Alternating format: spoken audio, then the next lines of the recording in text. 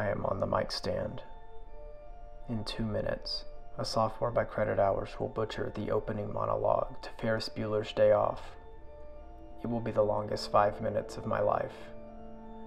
In 10 minutes, Kyle Rowe will sing a gaudy rendition of Stacy's Mom, and I will transduce his voice. It is 40 years ago. My father, a phonograph, shows me how to convert compression waves into electrical signals.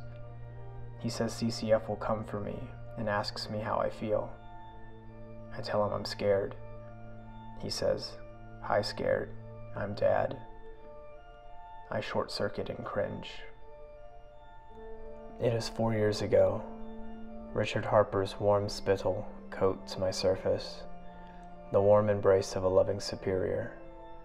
He's doing a skit. There's mayonnaise. I short-circuit and cringe for the second time in my life.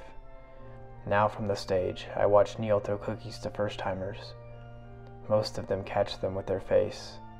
The room roars, and I am recruited to do my sworn duty. Yet as the evening drifts away, I, too, am left solitarily at my post. I am tired of this earth, these people. I am tired of bearing witness to karaoke performances that sound like someone pressed shuffle on the universe. Though I cannot abandon my post. For some days, the music reverberates pleasantly, the words ring true. So I will remain steadfast upon my perch. I will serve until I join the ranks of my father. And even when the lights go dark and current ceases running through my coils, and the mouths of man close, I will remain open.